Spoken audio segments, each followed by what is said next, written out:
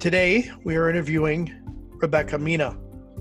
She is the Deputy Chief of Public Affairs for the District of Columbia's Homeland Security and Emergency Management Agency. How you became a public information officer, and how did you get involved being involved in the Department of Homeland Security DC setting? Yeah, so I actually sort of fell into it by accident, and I really have a non-traditional path into the emergency management world and also kind of the PIO world. I was living in Florida and I was doing my master's in communication management and public relations, and I was looking for internships while I was doing my master's in DC. I